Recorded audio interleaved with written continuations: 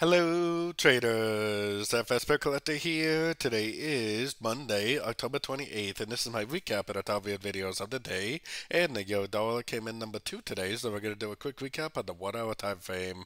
If you didn't see my full down analysis on the euro dollar from this morning, make sure you check out the video linked at the end of this video over here.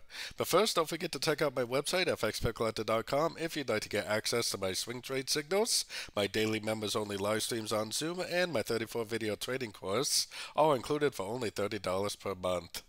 So a little bit of a slow day today. I think this is still looking very, very corrective. Like it still could end up being some sort of an ABC correction. So definitely still watching my Fibonacci levels for a nice push to the downside until we actually break this structure right here. The trend is definitely still down, and any moves we see to the upside still are very likely to be corrections to the last wave down. So definitely watch your Fibonacci levels. Keep in mind that we are less than a week away, actually just over a week away from the U.S. elections, a week from Wednesday.